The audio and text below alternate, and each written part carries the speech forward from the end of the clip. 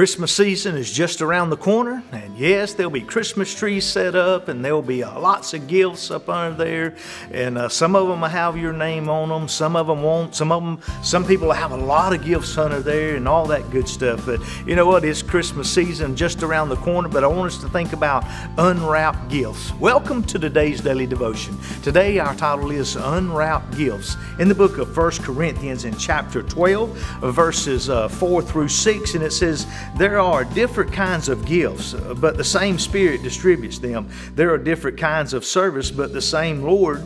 The same Lord. There are different kinds of working, but in all of them and in everyone, it is the same God at work. Listen, every one of us has a gift. Every born child of God, past, present, or future, there is a certain gift that God has put in each and every one of us.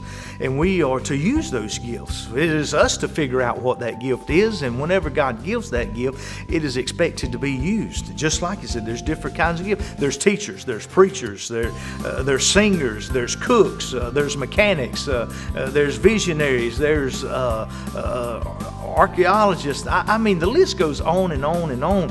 You know, you can't be good at everything, but you need to be good at what God's given you the ability to be good at.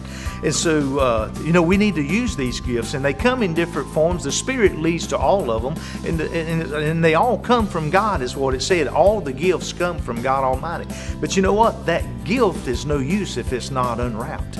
If it's not unwrapped. You see, unwrapped gifts is just there, just like all those gifts under the Christmas tree.